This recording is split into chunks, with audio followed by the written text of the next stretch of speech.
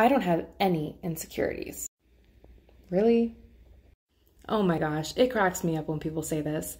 I think people say this because they think it makes them sound strong and less vulnerable and more powerful, but in actuality, it makes you sound very not self-aware. The fact of the matter is, we all have insecurities, every single one of us, me included.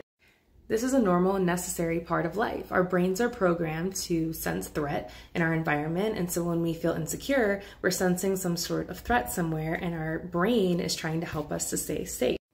Rather than avoiding our insecurities, we should be leaning into them. We should be leaning into the discomfort so that we can learn about ourselves and grow and learn how to overcome challenging thoughts and feelings. When someone tells me that they don't have insecurities, what I really hear is, I don't want to be vulnerable to share my insecurities with you, or I'm not self-aware enough to know what my insecurities are. Now, don't get me wrong, insecurities can be tough to think of off the top of your head. If somebody just said to you, hey, what are your insecurities? It can be hard to be able to label all your insecurities, but you should at least be able to acknowledge that you have them. If you want to learn more about insecurities, and maybe you want to even know about my insecurities, I'm willing to be vulnerable with you. Just let me know in the comments below, and be sure to like this video so I know you want more content like this. Thanks!